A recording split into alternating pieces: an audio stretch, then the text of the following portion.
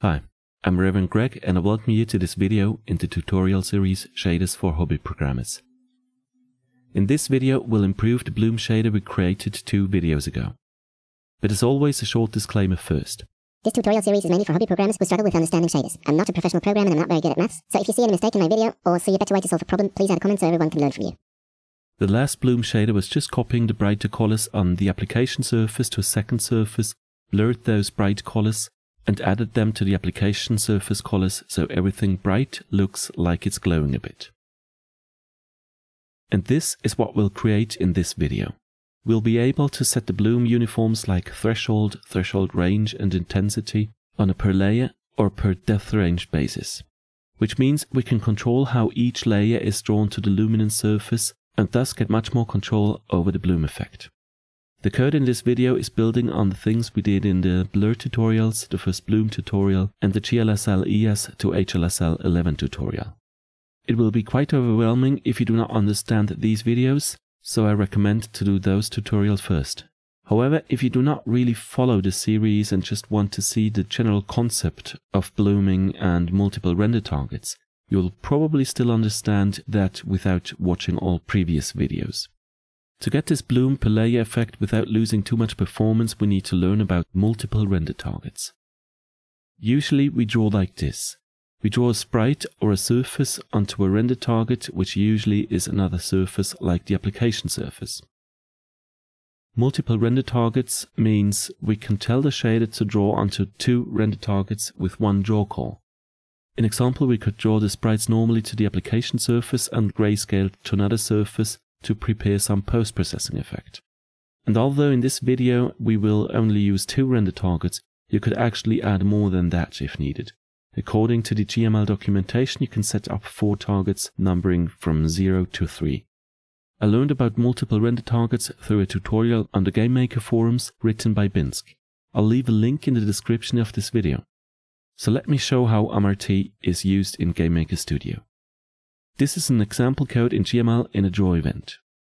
Usually to set the render target we call the function surfaceSetTarget and pass in a surface ID as the first argument.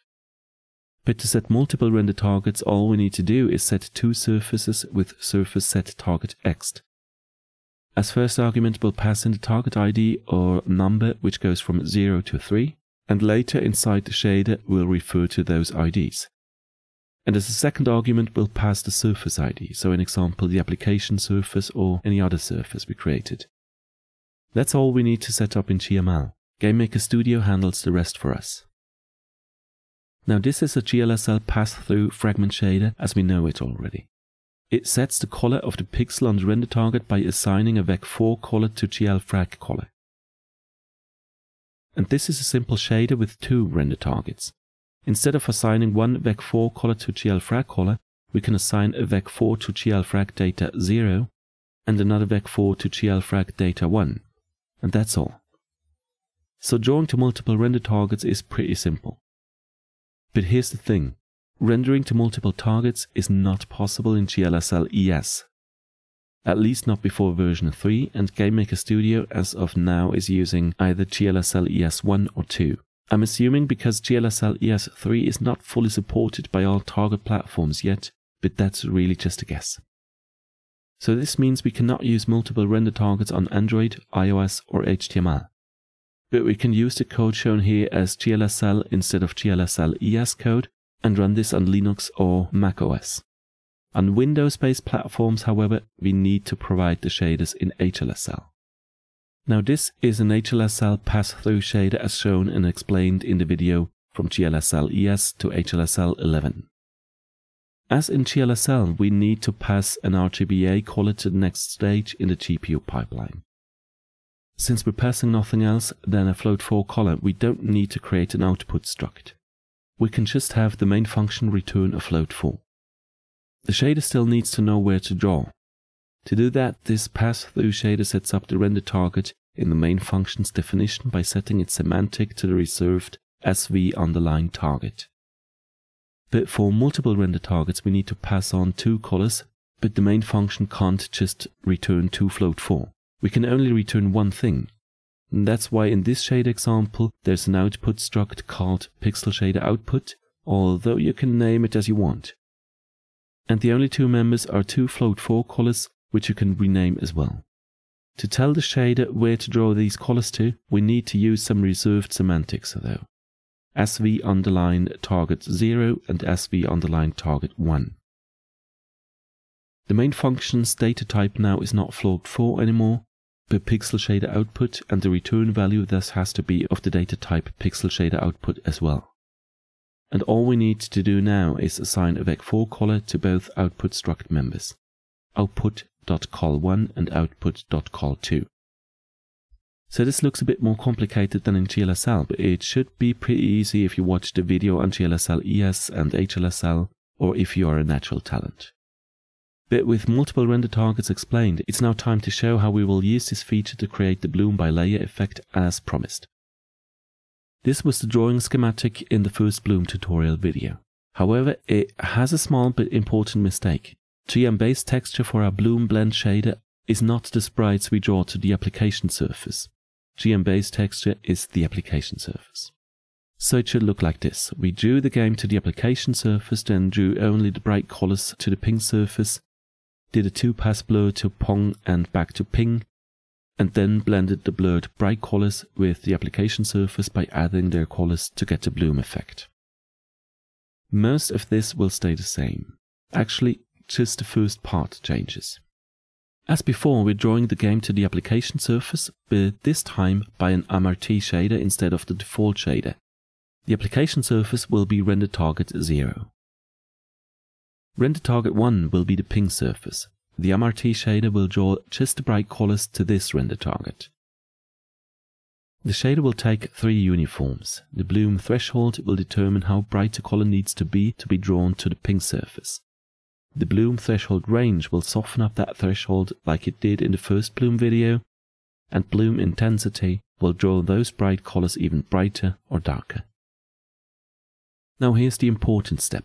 Since everything in the game is drawn by this shader and is drawn in the order of their depth, we can just change the threshold and intensity uniforms at specific depths, and everything being drawn after that will be drawn with those new settings.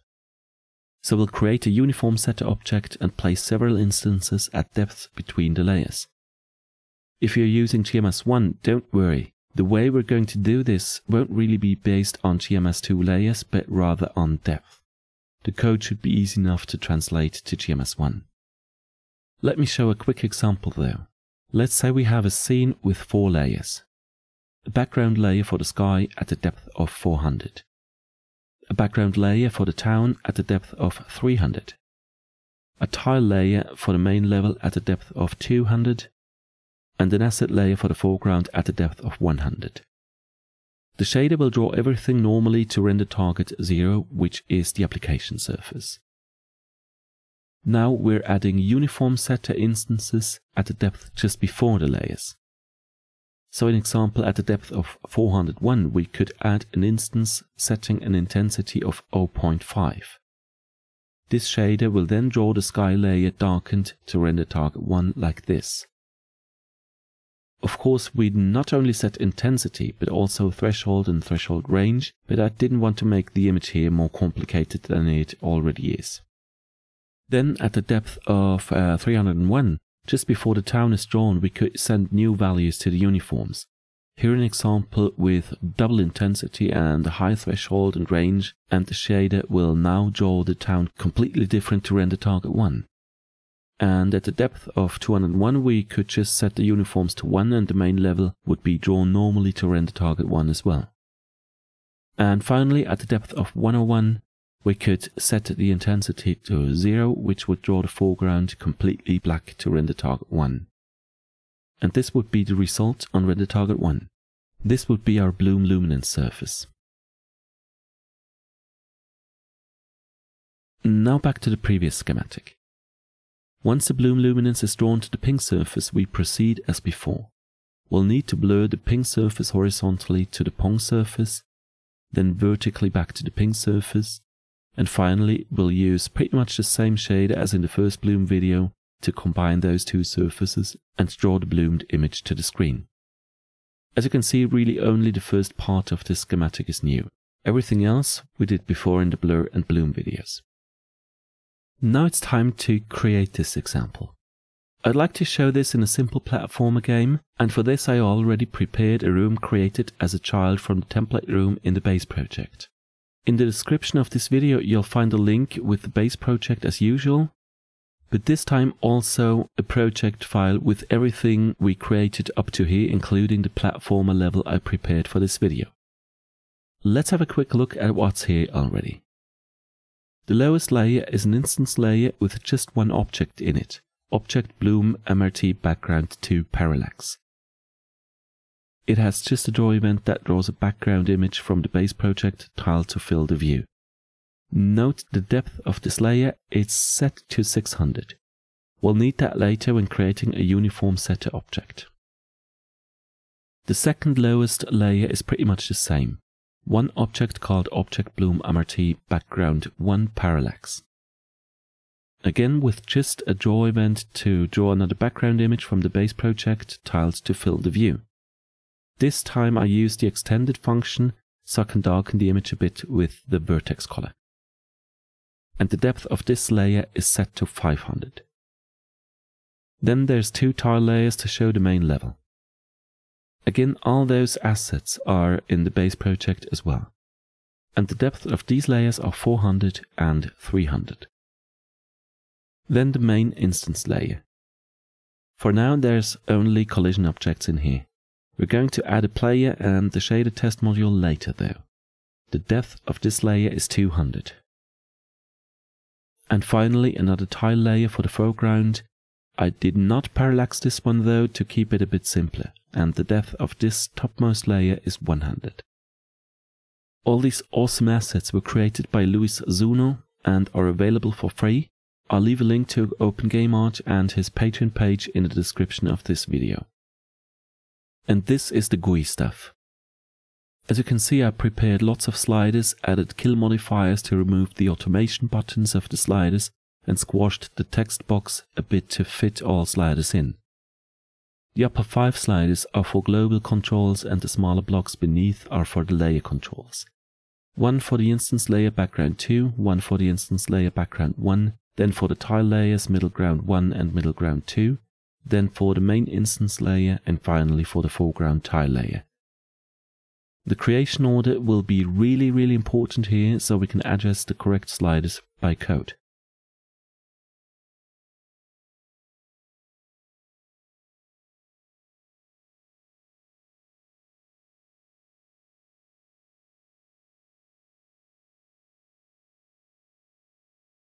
Now let's just add a player object and test the mockup game. Using the base project, that's easy. I'm just duplicating the object player template, rename it to Object Bloom MRT Player,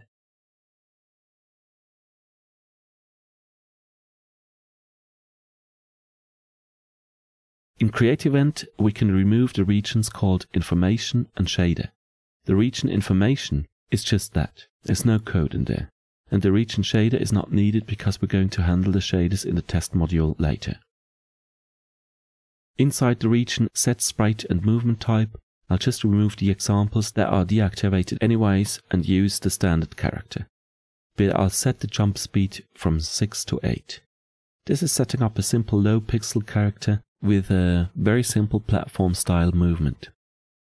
And in the region Set Camera Target and Scale, I'll activate the code to let the camera follow the object and to zoom in by factor 3. That makes the camera object of the base project follow the player object and sets the zoom level to 3 times for a pixel artsy look. Now we can just place this player object on the main layer of the test room in the top left corner. Top left is important to show a problem with clipping later. Now just a quick run to check if the mockup is working. So we can see the different layers and the play object is working as intended. Now let's continue with the shaders. As in the first video on blooming, we need 3 shaders for this. The bloom luminance shader to just draw bright colors on the bloom surface, then the blur shader to blur the bloom surface, and finally the blend shader to blend the application surface with the bloom surface. We already created the blending shader named Shader Bloom Blend in the first bloom video. It was used to mix the application surface with the blurred bloom surface. We can reuse this shader code, but we'll run into a small problem and we'll need to fix that. So let's just duplicate Shader Bloom Blend and rename the copy to Shader Bloom Blend MRT for now. In the videos about blurring, we created a blur shader named Shader Blur 2 Pass Gauss Lerp. It's the same we used in the first bloom video as well, and again we can reuse it here as well. But again, we will need to make an adjustment later in this video, so let's duplicate this one as well and name it Shader Blur 2 Pass Gauss Lerp MRT. In the first video on blooming, we also created a shader named Shader Bloom Filter Luminance to draw the bright colors of the application surface to the pink surface. This is the shader we need to turn into an MRT shader now, where render target 0 will receive unchanged colors like in a pass-through shader, and render target 1 will only receive the bright colors based on the threshold, threshold range, and intensity. So let's duplicate Shader Bloom Filter Luminance, rename it to Shader Bloom Filter Luminance MRT, and set the shader type to GLSL, since MRT won't work in GLSL ES. Now the vertex shader still is just a pass-through shader, so we can close it. In the fragment shader, I'll rename the two already existing uniforms to make the names clearer. Bloom Threshold becomes Bloom Layer Threshold, and Bloom Threshold Range becomes Bloom Layer Threshold Range. But now we'll also need a third uniform, Bloom Layer Intensity. This will be a float as well, and we will use this uniform to determine how bright the layer's already bright colors should be drawn to the bloom surface. Inside the main function, we'll first need the color for render target 0. As mentioned before, that's just going to be a pass-through code. So we still grab the base color, but then immediately after, we'll set GLFrag data 0 to the base color. Then the color for render target 1. First we need to use the new uniform names. Then to get the intensity in, we'll just multiply base color.rgb by the intensity factor. And finally, instead of setting GLFrag color, we'll need to set GLFrag data 1 to the base color. So GLFrag data 0 will go to render target 0 and GLFrag data 1 will go to render target 1. That's the GLSL shader for Ubuntu and macOS. Now we need to write the equivalent in HLSL 11 for Windows. So let's create a new shader, name it Shader Bloom HLSL MRT Luminance, and set the shader type to HLSL 11. Then we need to replace the GLSL ES pass-through code with HLSL 11 pass-through code. I'm using the same as in the last video, but I'll leave a link in the description of this video as well. This is the vertex pass-through. We won't need to change the vertex shader though, and can just close it. And this is the fragment pass-through. We need to make it do the same as the GLSL shader we just finished. As shown in the introduction of this video, we'll now need to add an output struct because the main function will return 2 float 4s instead of 1. So I'll define the struct pixel shader output and add 2 float 4 members, base call and bloom call. The semantics have to be SV_target 0 and 1, all in capital letters, so the shader knows which color goes to what render target. Don't forget to end the definition with a semicolon after the closing curly bracket. The uniforms we can just copy from the GLSL shader. Now we need to change the main function's definition.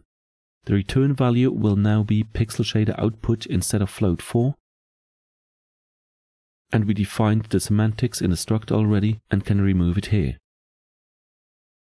Then we need to define the output variable.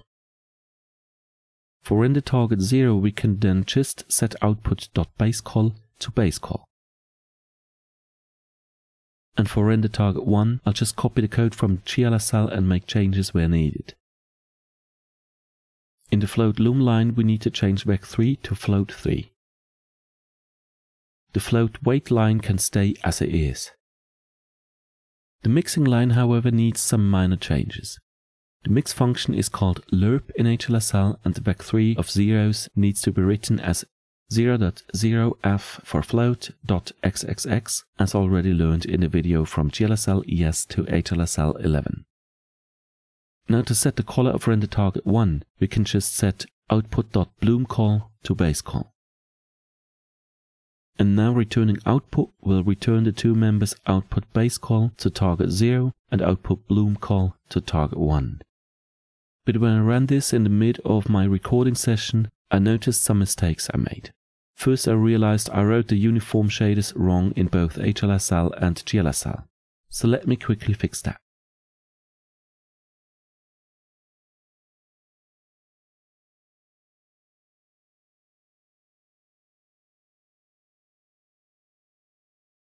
And then I noticed I wanted to name the GLSL shader differently. So I'm going to rename it to Shader Bloom GLSL MRT Luminance. Pretty much the same as the HLSL shader. And that's it about the shaders.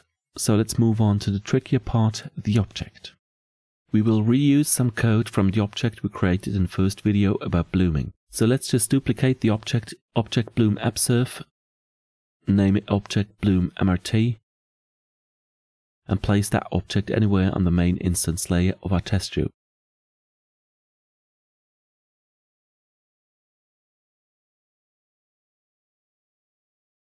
In Create Event, I'll just change the info text.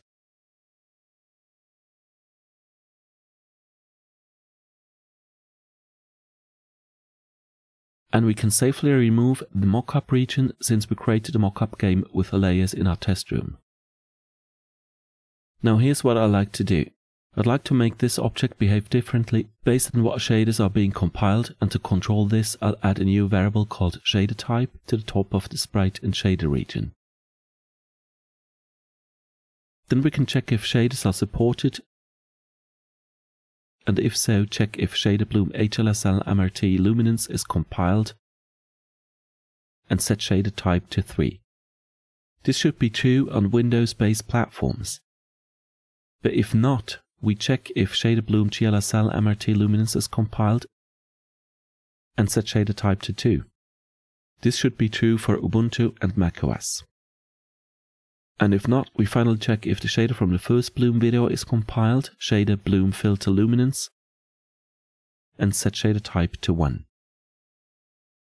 But for testing purposes, I'll just set shader type to 0 again in the end to simulate that no shader is compiled for now. We'll remove that line later. Now we need a switch block to set up the Bloom Luminance shaders and uniform handles depending on the shader being compiled. Just as a reminder, the luminance shaders are the ones that check for the luminance threshold and only draw the bright colors onto the bloom surface. Case 1 will be for GLSL ES. This code is here already, so I'll just cut and paste it into case 1 and add a break. Case 2 is for the native GLSL shader, Shader Bloom GLSL MRT Luminance we created earlier. This shader takes 3 uniforms: layer intensity,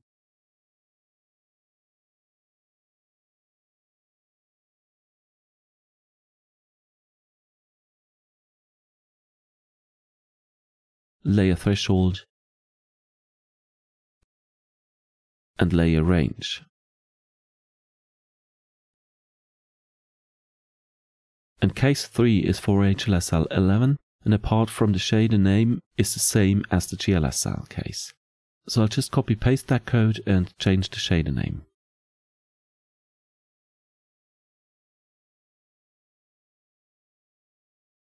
Now the rest of the code in this region can stay pretty much the same, but we only need to run it if shader type is 1 or higher. Of course, you could also say if it's not 0. Now we still need the blur shader, but this time it's called Shader Blur 2 Pascal Slurp MRT. We still need the uniform handles for the blur steps to set the size of the blur effect, the blur vector to set horizontal or vertical blur, the texel size to tell the shader where to take samples from, and the Gaussian sigma to determine the Gaussian blur bell shape. And we still need the blending shader, but it's called Shader Bloom Blend MRT now. The uniforms and handles will stay the same as well. Bloom intensity will be a global setting now, whereas bloom layer intensity in the luminance shader we set up earlier will be on a per layer basis. Bloom darken will darken the application surface, and bloom saturation will saturate the bloom surface. And bloom texture will be needed to get the bloom surface into the blending shader. We also still need the dimensions of the GUI layer, the application surface, and the texel on the application surface. We still need the ping pong surfaces for the blur shader, and we still want to disable the automatic drawing of the application surface, since we're going to do that with the blending shader. In the GUI region, all I want to do for now is delete everything in it. We'll need to rewrite that in a sec. Let's have a look at the other events then. First, the cleanup event. The only change we need to make here is to exit this event if no shader was compiled, because then we won't have declared the ping pong surfaces and would get an error. Then the step event. All we need, and actually should have done in the previous bloom object, is overriding the parent step event because we simply don't need it. So let's just add an empty step event. And in draw GUI begin event, we can for now just exit as well if no shader was compiled. So let's run this again to see how it looks without a shader and to see if it's the same as before. So you can see to the right are all our sliders enumerated in the order of their creation. Now let's set up those sliders in the Create Events GUI region. First we need two local variables. Slider will be used as a counter, and slider max will be the number of sliders on the GUI. It's 3 sliders per layer for intensity, threshold and range, and 6 layers, so that's 18 sliders for the layers. Then it's another 5 sliders on the top for the global settings. That's 23 sliders altogether. Next I'll initialize the sliders to have no caption and a slightly larger button.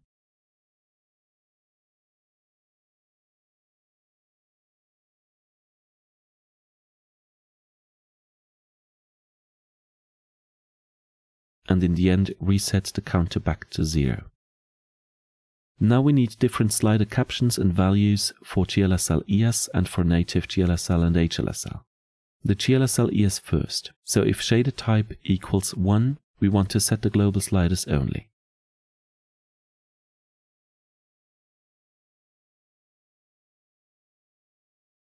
That's the sliders for the blur steps, blur sigma, the intensity, the darkening of the application surface, the saturation of the bloom surface, the bloom threshold, and the threshold range.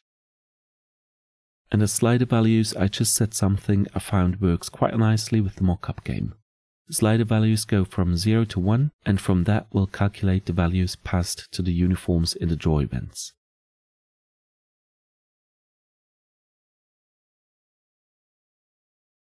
Then the sliders for native GLSL and for HLSL.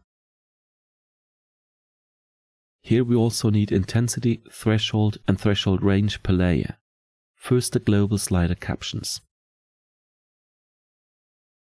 Now the layer slider captions.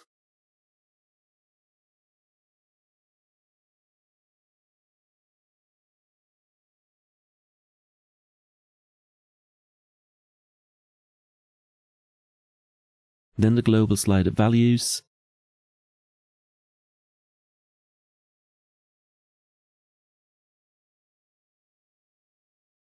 And finally the layer slider values.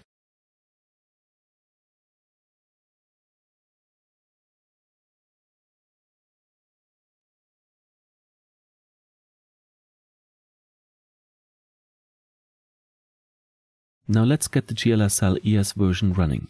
That's without MRT and would run on pretty much any platform.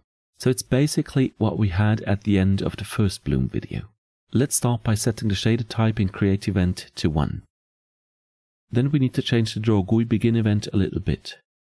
First, in the Set Values section, I'll bring the local vars into the same order as I set the sliders in Create Event. So basically just moving threshold and range to the bottom of the list. Then we need to fix the slider numbers. From top to bottom, that's sliders 0 to 6. And finally, we'll only need the global threshold and range in GLSL ES, so shader type 1, because in GLSL and HLSL that's a per layer setting. So let's wrap that into an if statement.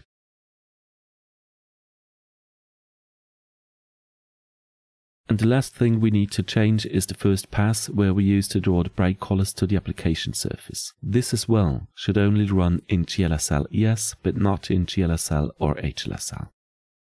And that's it for GLSL ES. Now the effect should look the same as at the end of the first Bloom video. So let's run this.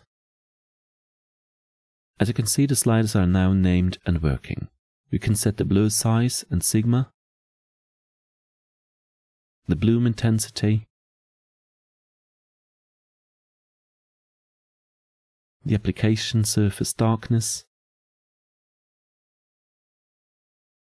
and bloom saturation, as well as the bloom threshold and threshold range.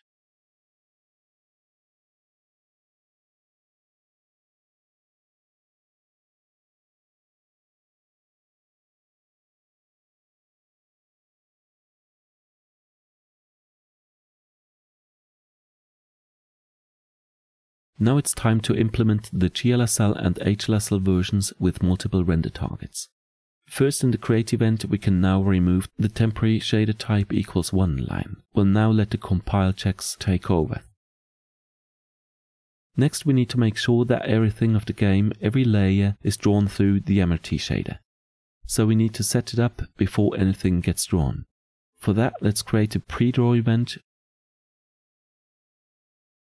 and then set the shader if shader type is 2 or higher.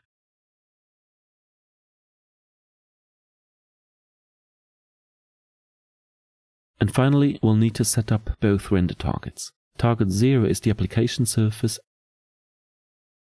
and target 1 the ping surface. Now this would throw an error since ping surface doesn't exist yet. So far we created the ping pong surfaces in draw GUI begin event. So let's cut and paste them from there to the pre-draw event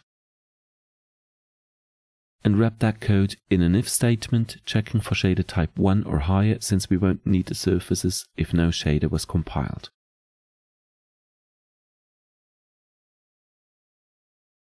There's a few mistakes still in here, but we're going to fix them after I've shown what's going wrong with this code though. Next, we'll have to reset the shader after everything is drawn.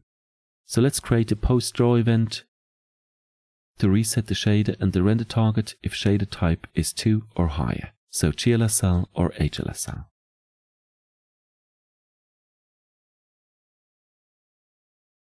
Now this would work already, but all uniforms for the bloom luminance shader would be 0 still. We'll need to pass in the uniforms before every layer. So let's create a new object and name it Object Bloom MRT Uniform Setter. This object only needs a draw event to set the 3 uniforms for the luminance MRT shader, and I'll use a script to create instances of this object from within the create event of our test module object. I think the easiest way to show this is by starting with this script. So let's also create a new script and call it Create Bloom MRT Uniform Setter.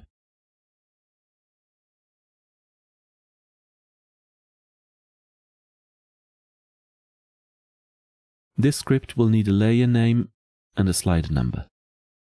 The layer name is going to be the name of the layer we want to set the uniforms for. If you're using GMS1, you'd probably pass in the depth at which you want to pass in the uniforms. And the slider number will be the first of 3 sliders used to manipulate the 3 uniforms. Now we'll need to get the depth of the layer. And then create an instance of the setter object just before that layer. So its depth will be 1 more than the layer's depth.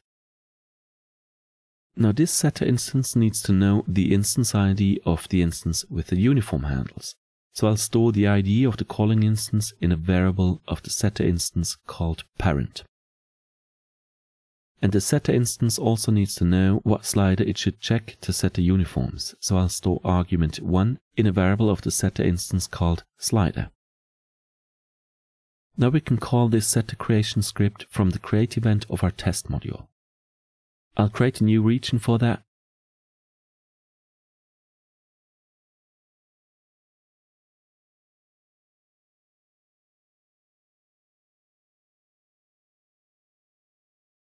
And call it uniform setters.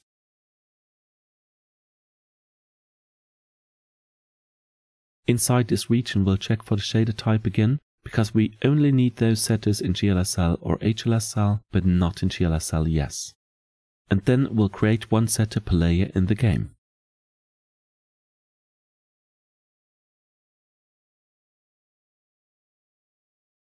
The instance layer background 2 will be set to slider number 5. Sliders 0 to 4 are already reserved for the global bloom settings, like blur size and sigma. This means, as we will see in a minute, the setter object will take values of slider 5 and the following 2, so 6 and 7, to set the uniforms just before layer background 2 is drawn. That's why the setter for the instance layer background 1 gets a slider number 8. It'll use that and 9 and 10 to set the uniforms for background 1. And then middle ground 1 will get sliders 11, 12, 13. Middle ground 2 will get sliders 14, 15, 16. The main layer will get the sliders 17 to 19, and the foreground layer the sliders 20 to 22. Now to the draw event of the setter object. We'll just set the uniforms using the parent's uniform handles and the slider values. It's pretty simple. The parent was set to the instance ID of the test module by the script we just wrote, and slider was the numbers we just set using this script.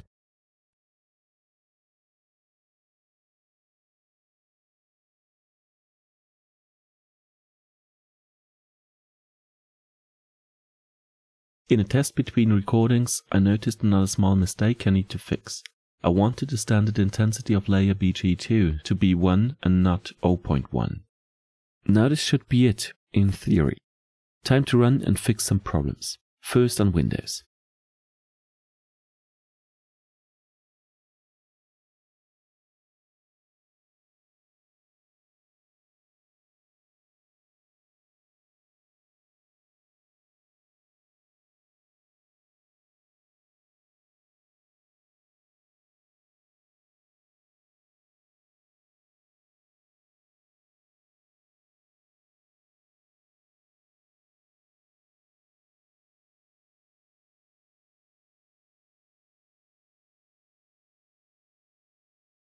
So this works, all sliders are named correctly and the layers react accordingly. If we move the global sliders, darken and intensity all the way to the left, we can see the render target 0, the application surface. And if we move both to the right, we can see the blurred bloom surface. Note how high I've set sigma this time. It starts to look blocky, but if we move the darken slider back to the left to bring in the application surface again, you won't notice the blockiness anymore.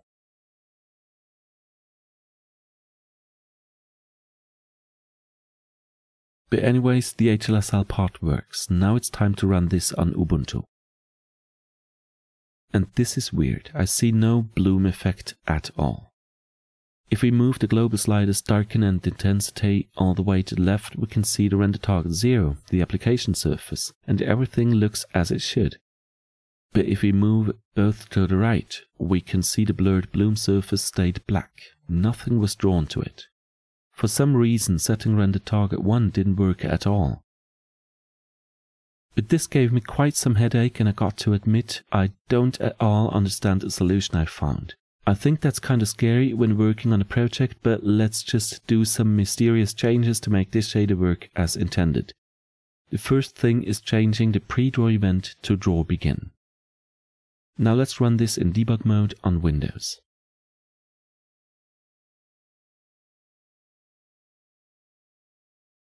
And now the game is black. But if we pause the runner and check the surfaces, we can see the ping and pong surfaces are actually there, and the application surface stays cleared. And the same happens on Ubuntu, by the way. So I guess that's not a bug, but just lack of knowledge on my part. The next step of the solution is not setting the application surface. My thinking was this. If GameMaker Studio is setting the application surface to render target 0 after the pre-draw event, I might not need to do that by code and might mess up something. So let's just comment out that line and run this again on Windows. And now it works again. If we move the intensity and darken sliders to the left, we can see the application surface, and if we move them to the right, we can see the bloom surface. But what on Ubuntu? Let's run it there as well to see if that problem of the bloom surface staying black is fixed now. So this looks better already. If we move the intensity and darken sliders to the left again, we can see the application surface is there, and if we move the sliders to the right, we can see the bloom surface is there as well, but it's not blurred. So I guess setting the render targets is working now, but there's something wrong with the blur shader. So let's open the shader called Shader Blur 2 Pass Gauss Lerp MRT. Now this was really tough for me to debug, but the solution is simple again. Apparently we can't use precision qualifiers in native GLSL. So let's just remove the qualifier high P in front of vec4 blur call. We don't really need it anyways. In the blur tutorial we just added this qualifier because we got precision problems when blurring with many blur steps. And that won't be an issue with the performance improvements we made since then. By the way, if you ever need to set the precision for a native GLSL shader, you could use precision statements instead of precision qualifiers like in GLSL ES. I will leave a link in the description of this video. Now we can run this on Ubuntu again and see the shaders finally all working.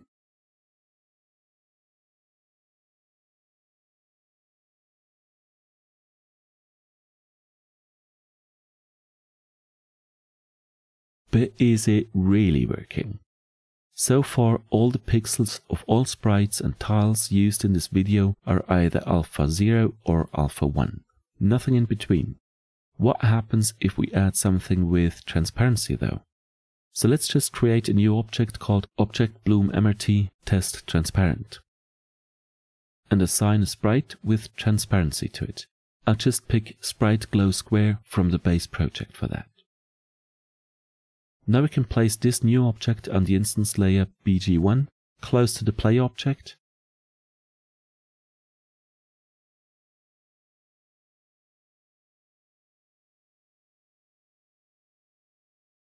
And run this again.